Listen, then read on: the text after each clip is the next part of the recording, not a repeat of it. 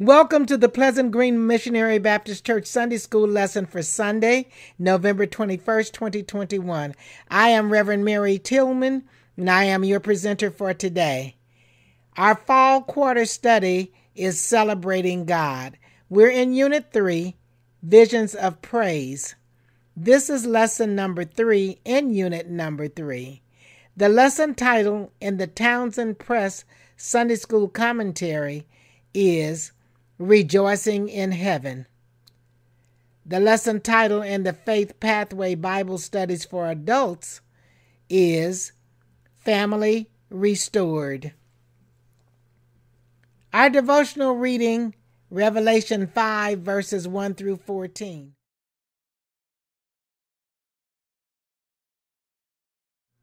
Our key verse is the 7th verse of the 19th chapter of Revelation. From the NIV Bible, it reads, "Let us rejoice and be glad and give him glory, for the wedding of the Lamb has come, and his bride has made herself ready." And that's Revelation 19, verse number 7 from the NIV Bible. Let us pray. Father God, thank you for the opportunity to study your holy word. Please open our understanding so that we may rejoice and give you glory and unity with a committed spirit of love and fellowship, and then practice your teachings in our daily lives. In Jesus' name we do pray.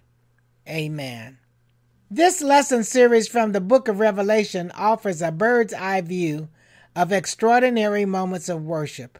The images of heavenly worship are enough to inspire those who live in this world to seek to create more joyous moments in their worship experiences. In John chapter 4, verse 24, Jesus said, "God is spirit, and those who worship him must worship in spirit and truth." That's from the New King James Version. Saying that God is spirit means that God is an immaterial, invisible, living reality. No one can see or touch God because he is spirit. This allows God to be in all locations at the same time, meaning there is nowhere you and I can go to escape the presence of God. God is everywhere at the same time. This is known as his omnipresence, and it is a fundamental trait of God's character. So no matter where we go or what we do, God is always there. So that means whenever we need him, just know he's present. Remember, Jesus said, "I will never leave you or forsake you." So he's always with us, no matter where we go.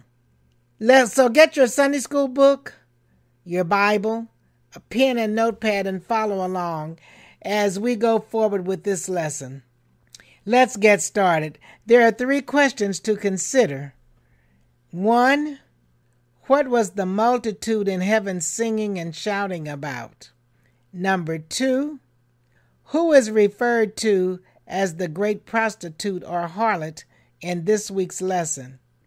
And number 3, what does the metaphor of the marriage, the lamb and the bride, represent?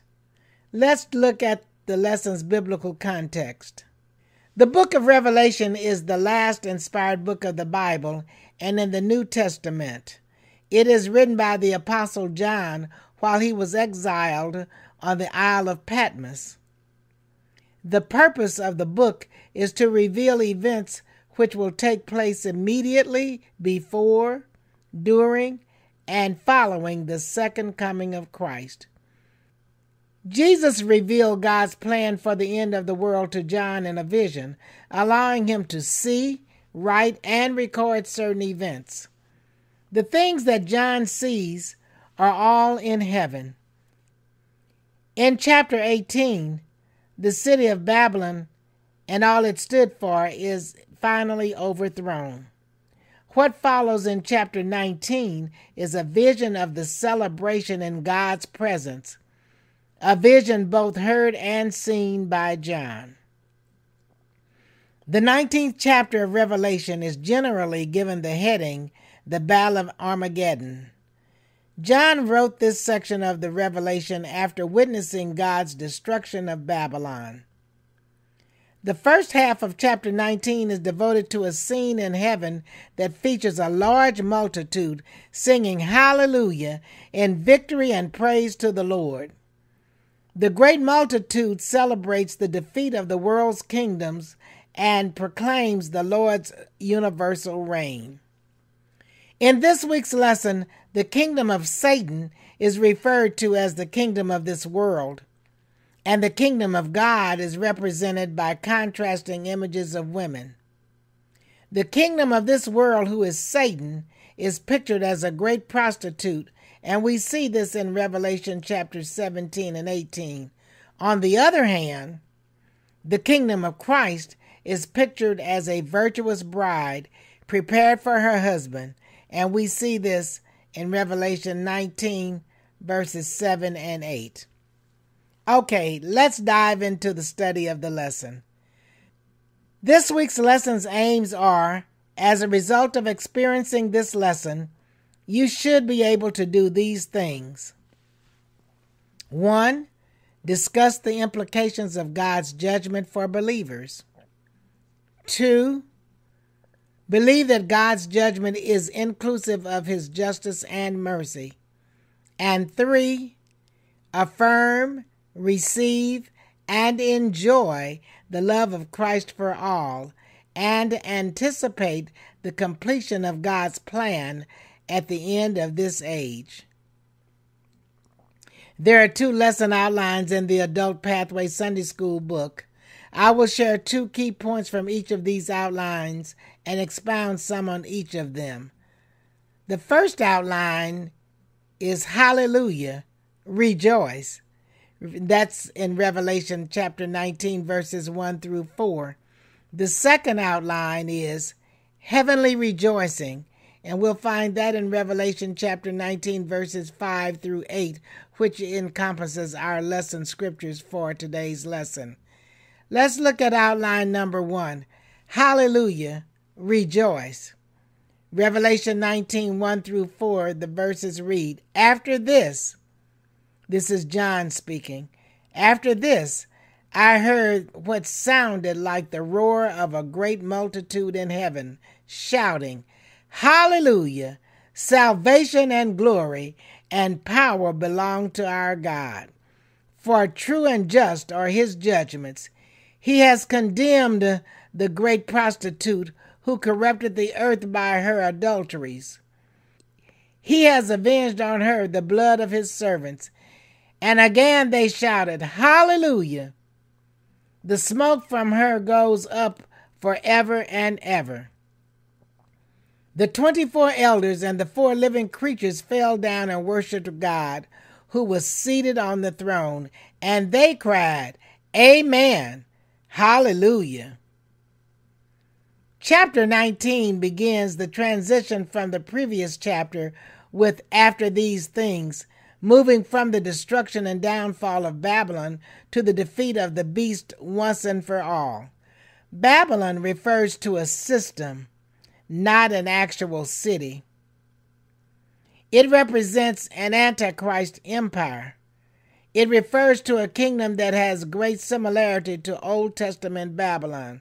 Verse 1 reads, After this I heard what sounded like the roar of a great multitude in heaven shouting, Hallelujah!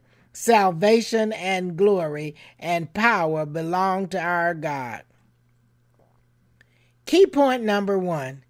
In a vision, John heard the loud voice of a great multitude in heaven. Who was this multitude? John did not reveal the identity of this massive multitude of saints. They sing praises to the name of the Lord, saying, Alleluia! Salvation and glory and honor and power unto the Lord our God. God is praised for 3 of his greatest attributes, salvation, glory, and power. Salvation, the Greek word for that is soteria, meaning to deliver from harm or to preserve alive from danger. The other attribute, glory, the Greek word for that is doxa, has in it the idea of magnifying or exalting. And the third attribute, power, the Greek word for that is dunamis. It denotes the inherent capacity to perform or produce results. In verse 2, there are 3 reasons why God is worthy of such enthusiastic praise. First, his judgments are true and righteous. God is praised because in the end he will do what is right for those who have been faithfully committed to the kingdom of his dear Son, Jesus Christ. Second, God is praised because he has judged the great harlot for corrupting the earth with her immorality. And third, God is praised because he has avenged the blood of the martyred saints. Key point number 2. There is a second round of acclamations of praise to God. In verse 3, God is praised because Rome is permanently destroyed. And in verse 4, as in the previous settings of the 24 elders and 4 living creatures falling down prostrate before the throne, that's an act of humility and reverence for the one who sits on the throne. We see that in the midst of the coming of judgment and the pouring out of the wrath of God upon the wicked, worship continues to take place. In other words, saints, we must praise God when things are going well and when storms of life are raging. David tells us that we should bless the Lord at all times, and his praise should continually be in our mouths. So praise goes on regardless of what the situation is going on around us. Outline number 2, heavenly rejoicing. And we find that in Revelation 19, verses 5 through 8. And it reads, "Then a voice came from the throne saying, 'Praise our God, all you his servants, you who fear him, both great and small.' Then I heard what sounded like a great multitude, like the roar of rushing waters, and like loud peals of thunder, shouting, 'Hallelujah, for our Lord God Almighty reigns. Let us rejoice and be glad and give him glory, for the wedding of the Lamb has come, and his bride has made herself ready. Fine linen, bright and clean, was given her to wear." And denote here that fine linen stands for the righteous acts of God's holy people. Key point number 1. Shortly after the chorus of praise breaks out in heaven, a voice echoes from the throne of God, calling upon all the saints on the earth to praise the Lord. We see that in verse number 5. Who are these saints on the earth? Opinions are divided, but one thing is certain. John saw a great multitude of worshipers on this earth. The voice summons those present to praise our God. Our God is to be distinguished from the gods of the Romans and the Greeks. John saw a time when the people of God will celebrate the true and living God. These are his servants and those who fear him. Those who fear God give him praise. Now, fear is not to be taken as a sense of deep dread and apprehension, but it is a word that denotes reverence, deference, and respect. John saw a community of believers made up of people from all nations and peoples of the earth. This community of worshipers are all the same, and the barriers that have divided the people of God will finally be permanently broken. See Galatians 3:28 and also Ephesians 2 verses 14 and 16. John wrote that the praise of the people of God sounded as though it were a single voice. God is almighty, and no power in heaven or earth is greater. John points out several important lessons for us. First, God is the only one to be worshipped, and we see that in Exodus 20 and 3, one of the 10 Commandments. Second, worship is a community event wherein the people of God celebrate the acts of God. It is the right and privilege of all God's people. Psalms 148. It's a great psalm. You should read that. Again, that's Psalms 148. And third, worship celebrates the salvation, power, and glory of God, who does great and marvelous things. True worship is a noisy event, punctuated by loud manifestations of joy and excitement. Let's see what Psalm 95 verses 1 through 6 says about worship. It says, "Come, let us sing for joy to the Lord. Let us shout aloud to the rock of our salvation. Let us come before him with thanksgiving and extol him with music and song. For the Lord is the great God, the great King above all gods," with a little g. "In his hand are the depths of the earth, and the mountain peaks belong to him. The sea is his, for he made it, and in his hands formed the dry land. Come, let us bow down in worship. Let us kneel before the Lord our Maker." This is what worship, praise, and honor is all about. Key point number 2, the marriage of the Lamb.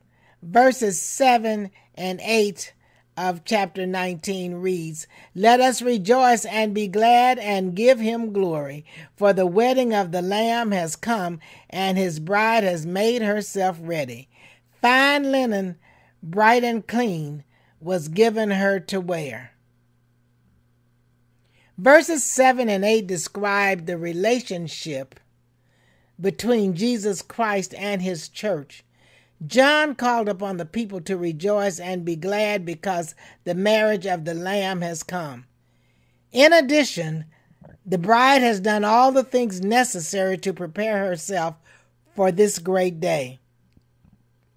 Appearing in the finest garments of fine linen, clean and white, denoting purity and without blemish. The bride of Christ is cleansed from all corrupt desires and unrighteousness. As believers, we are cleansed of all unrighteousness by the blood of Jesus Christ. Through the washing of regeneration, we are made fit to be partakers with all the saints in light. And we see this in Titus 3, verse number 5. In summary, my brothers and sisters, God calls us into a relationship with himself and his Son. We should constantly examine our hearts to determine our place within the plan of God. Ask yourself, am I positioned rightly with God's plan for me? Self-examination is always a great exercise. Worship is always to be given to God alone. Worship should never be given to an individual, a nation, or an ideal. That, my friend, is idolatry. According to Scripture, we should appreciate and respect our spiritual leaders, but never, ever worship any individual. Remember, Christ is coming back for his bride, the church, one that is without spot or wrinkle. We must prepare ourselves to meet the Lord. Well, that's our lesson for today. Let's prepare to meet the Lord. I want to be ready when Jesus comes. I don't know about you, but I'm busy getting my house in order. And I admonish you to get your house in order, for he's on his way back, because he said he was coming back for his church that is without spot or wrinkle. John 14, Jesus said, "I'm going away to prepare a place for you. And if I go and prepare a place for you, I will come back and receive you unto myself, that where I am, there ye may be also." So if we want to go back with him, we must start preparing now to meet the Lord when he comes back. Because I can promise you, the word of God is true. And I truly believe, the Lord is on his way back as we speak. I hope you got a thought out of the lesson. Let us pray. Father God, we look forward with expectancy to the day when the bride and groom will be together. Until that day, may we remain faithful, pure, and holy. May we look with hope toward the future. We thank you for this lesson reminding us that we are washed in the blood of the Lamb and we are preparing ourselves, and we should be preparing ourselves to meet you when you return. Thank you for this eye-opening lesson. In Jesus' name we pray. Amen.